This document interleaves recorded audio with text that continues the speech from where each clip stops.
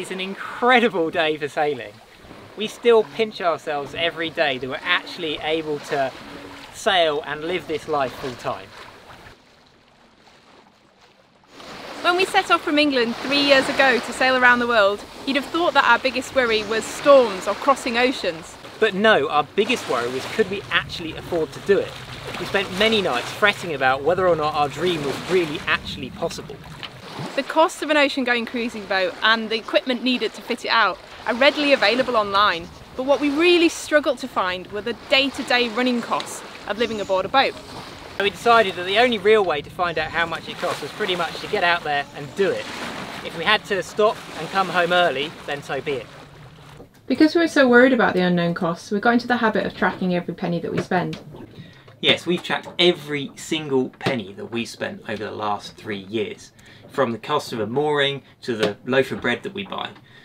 So we now have a spreadsheet with all of that information in. We meet and hear from a lot of people with boats who are hoping to go full-time sailing themselves. And one of the things that they always ask us is how much it costs us on a month-by-month basis. So in this video, we're going to explain how much it has cost us to sail halfway around the world over the last 3 years.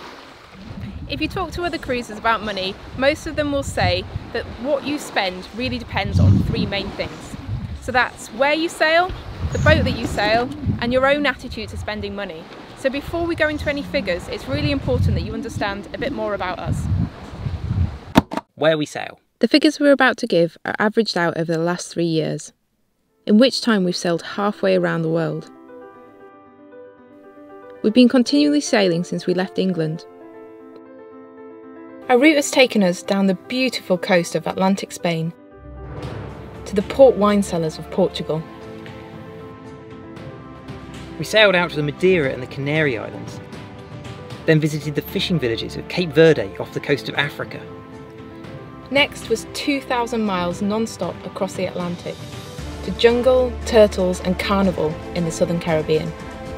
From there we passed through the 7th wonder of the modern world, the Panama Canal, and into the mighty Pacific.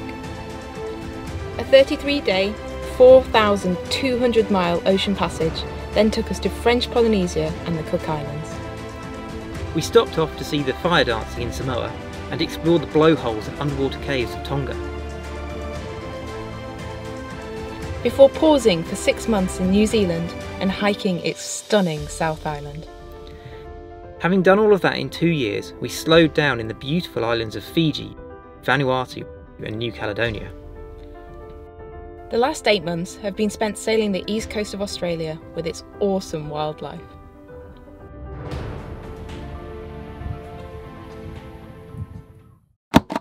What we sail.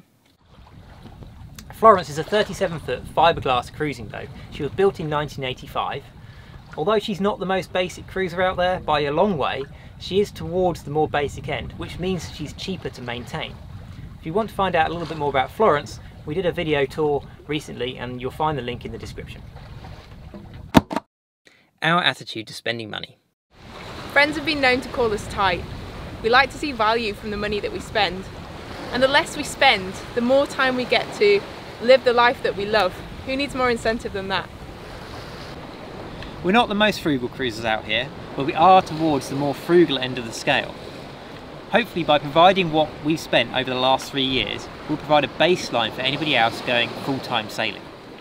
Now that you know a little bit more about us, let's go into how much we've spent. Our expenditure each month fluctuates wildly depending on where we are and what we're doing.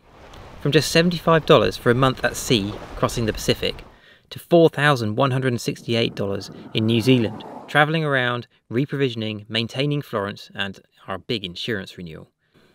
So what we're sharing here are the costs that have been averaged over the last 3 years. We've broken our costs down into 9 main categories. That's food and drink, maintenance, insurance, excursions, cruising fees, mooring fees, communications, fuel and other. Food and drink. This makes up 26% of our total budget. That's $4,457 per year or $85 per week. Food costs vary massively dependent on the country we're in, from free gifts of coconut and papaya in Fiji and Vanuatu to $15 per cabbage in remote parts of French Polynesia. It really pays to do your research online, and most of the information about food costs is available before you arrive in a country. As food is our biggest outgoing, we are able to save significant amounts of money by stocking up in better value areas and eating simply and locally in areas where food is imported and more expensive. The majority of our meals are eaten or at least prepared on board the boat. It's much easier to keep track of what needs using and minimise food waste and cost when you're cooking from scratch on a regular basis. We often take meals ashore, no matter what we're doing, whether we're hiking a hill or going into a city, unless we know for certain that food's really good value ashore. $4.50 for some chocolate. Maybe I'll put that back. If fresh food is imported and $15 per cabbage, we just won't buy it. There have been many occasions where we have walked out of a shop without anything and returned to the boat to make something from our remaining dried stores. How much is a Jack Daniels? $85. $85. Alcohol is also included in this section. It's a very small percentage though, as we don't actually drink very much. We do enjoy the odd one though. But drinking regularly is something we sacrifice in order to live the life we love. Despite the fact that food has been consistently more expensive than when we were living in the UK, we do find that our general grocery shopping is the same cost as it was when we were living on land. And that's mainly due to the fact that we are bulk buying our food, and also that we're eating less extravagantly than we used to when we lived on land. We anticipate that in the coming year our food costs will reduce further as we move into Indonesia, Malaysia and Thailand. This all sounds very boring, yet the fact is we still do treat ourselves and get great enjoyment from our food and drink. We are a long way from the rice and lentil diet that we anticipated before leaving. Maintenance. This makes up 19% of our budget, which is $3,192 per year. This section includes anything we spend on maintaining Florence, including haul-out, parts and spares. So far we've spent a lot less on maintenance than we thought we would have to. There's a general figure in the industry of between 10 and 20% of the boat's value as what you're likely to need to spend. However, be aware that there are some very good reasons why we haven't had to spend as much. Florence was in very good condition before we set off. Nearly new sails, a new engine, new bimini, new solar panels, new complete electrical wiring and batteries, and a whole host of other things that we had which are all not included in our day-to-day costs. They were done before we set off. We do all of the maintenance ourselves, which saves us the labour cost on everything. It's amazing what we've had to learn, everything from engine maintenance to setting up a rig and doing rig checks ourselves. For the same amount of money as we paid for Florence, we could have bought a much bigger but less prepared boat. That boat, despite being the same initial cost, would now be costing us much more to maintain. A bigger boat means bigger winches, bigger sails, bigger engine, so all of that massively increases the cost. If you took the cost of all the things that were done to Florence before we left and added them up, averaged them over the 3 years we've been cruising, then our maintenance costs would be well up within that 10 to 20% bracket, probably fairly high. And we do expect our maintenance costs to increase as we go around the world as the things that were new when we set off become more worn and require more maintenance. One large cost that has been difficult to dodge is the regular haul out to re-antifoul and maintain the underwater parts of Florence. We've hauled out to re-antifoul twice since we left England, and that's averaged over the 3 years in the figures here. Our biggest single maintenance items since setting off so far have been replacing our boom, which we broke crossing the Atlantic, which was $1,205 including shipping to St. Lucia, closely followed by our electric anchor windlass at $1,163. But after 12 months of hauling up our 20-kilogram anchor and 10mm chain by hand, the windlass is worth its weight in gold. Other exciting maintenance costs include things like varnish, polish, anti-foul paint, engine spares, it just goes on. Insurance. This makes up 17% of our total overall budget, and that's $2,987 per year. This section includes boat insurance for Florence and medical insurance for us. Boat insurance is very expensive. especially when you're going to travel to remote areas of the Pacific. And also it's expensive to get medical care when you're constantly travelling through the year. This is what we've got to show for 17% of our budget. Yep, nothing. But then we are really grateful for that we haven't had to make a claim. You don't have to have insurance, but we do choose to. Excursions. This makes up 10% of our total overall budget. That's $1,718 per year. This section includes everything we spend on land travel, such as bus fares and eating out. No. We're really lucky that most of the things that we enjoy doing are free with the use of some basic equipment that we carry on board. Hiking to the top of any accessible hill. Diving into beautiful clear waters and snorkeling with amazing ocean life.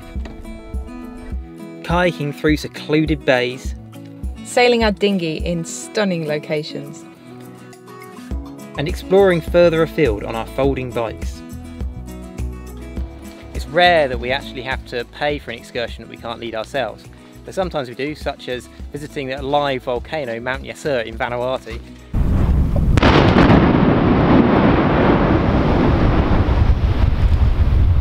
That was $114 each, but well worth it. Transport ashore is usually by foot, folding bike or public bus. Public bus is an experience in itself and normally very cheap. Occasionally it's not possible to get a bus to a special inland site, and a car hire becomes our best option. We've hired a car for a day about 3 times per year on average, often sharing with friends and family or other cruisers to reduce the cost. Whilst we were in New Zealand, we actually bought a car, built a bed in the back, and then sold it before we left, as it was the most cost-effective way to get around. We sold it for only $200 less than we bought it for. We include all the items we buy in the excursion section of our budget. Matt is particularly partial to an ice cream, so this makes up a fair amount of the expenditure. Can I get a double cone, please? Eating out doesn't really feature in our budget, but when we do, maybe once a year, possibly twice, this is where we include it. One big sacrifice we've made to keep our excursion costs down is not flying home to the UK to see our families. This is by far the hardest sacrifice we've made for our whole budget. Cruising fees. These make up 7% of our budget. That's $1,163 per year. This section includes cruising permits, visas, and any costs that we incur checking into a country. We get asked about cruising fees all of the time, but it really depends on your own nationality and the country that you're checking into. Some countries charge $1,000 and some will let you in for free. The most expensive countries we've been to so far are Panama, where transiting the canal cost us $1,316 plus a $185 cruising fee. Australia was the second most expensive, where we paid $720 US for 2 9-month visas and $266 US on biosecurity fees to allow us to bring Florence into the country. French Polynesia was free to check into as European citizens, and New Zealand cost us only $25 US to check in for 6 months. Information on charges is available on websites like Noonsite and government websites, and research of those has allowed us to avoid places where we felt high check-in fees were not justified. When we sailed from New Zealand to Fiji, we stopped for a couple of days in Minerva Reef to avoid arriving at a weekend. Other. This section makes up 7% of our budget. That's $1,120 per year. This is everything that doesn't fit into a specific category. Such as medical fees, cost of shoes, clothes, sunglasses, charts, pilot books, second-hand barbecue we bought, a whole variety of different things that won't fit in a particular category. Mooring fees. This makes up 6% of our overall budget. That's $1,020 per year. This includes marina fees, mooring fees, and port dues. Marinas are really expensive and we prefer living at anchor. We have a good anchor and we keep a close eye on the weather. But marinas do make things like laundry, provisioning and collecting any guests much easier, so we tend to stay in a marina about 21 days on average per year. Other than when we went travelling in New Zealand for a month, we've never left Florence for any extended period of time where we've had to pay to leave her somewhere, and that's really reduced our mooring fees. Sometimes the charges don't make sense though. In Samoa, it was the same cost of $16.50 per night, no matter whether we were in a marina berth or anchored in the harbour outside. Communications. This makes up 5% of our total budget at $917 per year. We include here any mobile, internet and satellite phone costs.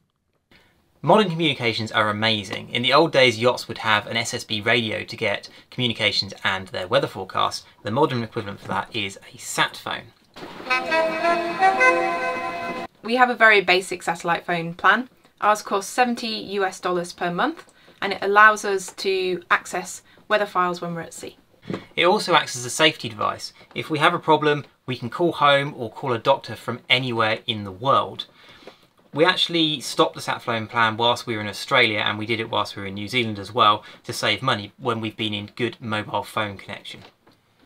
On top of the satellite phone, we also use one mobile phone between us, and we pick up a SIM card when we're in each country that we're in, and we use that mobile then and that data to act as a Wi-Fi hotspot so we can access the internet via different devices on the boat.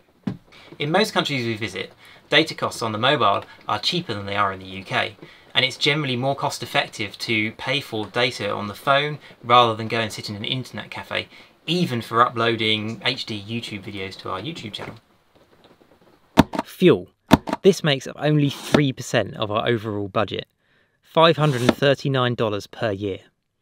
And this includes not just diesel and petrol, but also propane cooking gas.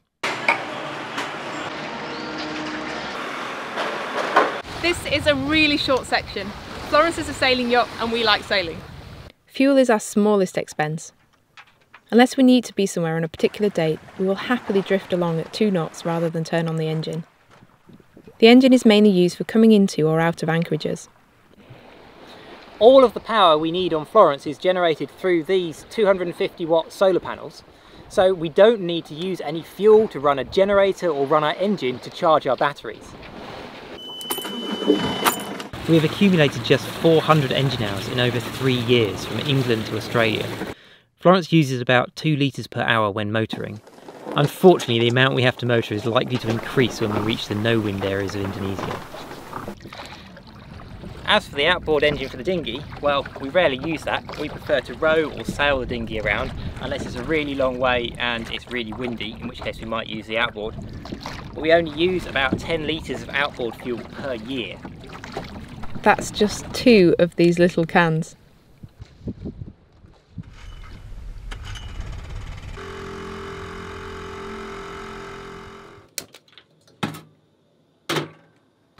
The cost of cooking gas varies massively from country to country, but we've never found it to be more expensive than in England. We have had to buy 2 new cylinders, both in the Canaries and in New Zealand, because we couldn't get our normal cylinders filled. We go through about 4 kilograms of cooking gas per month, but then we do drink quite a lot of tea.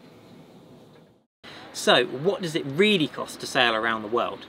Well, we're halfway round, and overall it's cost us an average of $17,113 per year, or $8,557 per person per year. For our British friends, that's £13,434 per year, or £6,719 per person per year.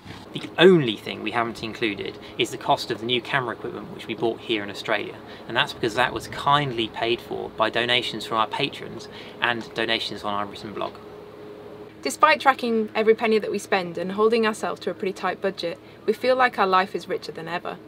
As cheesy as it sounds, we are spending less but living more. We do make a few sacrifices, though, to live the life that we love.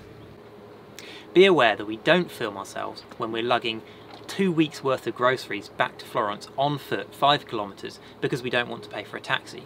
We also don't show you many times when it's bad weather and Florence is rolling around wildly at anchor because we don't want to pay for a marina berth. There are many small sacrifices and hardships that we're really happy to go through to enable us to live this life on the budget that we have. There are people out here on smaller boats and on tighter budgets than us, and although life might not always be as comfortable for them, they've got the same view and they're collecting their own priceless memories. We hope the information we've provided here in this video will help anybody with the dream of sailing around the world to understand the costs of full-time sailing.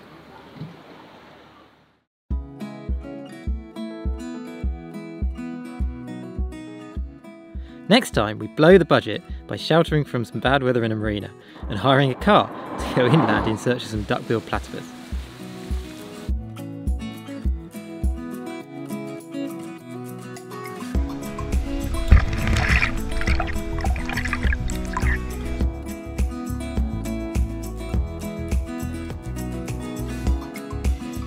Thank you to all of our patrons for your support, especially our star patrons Bill McNamara and Kate and Peter Atkins. Please let us know in the comments section if you found this video interesting or useful. It's a little different to what we normally do.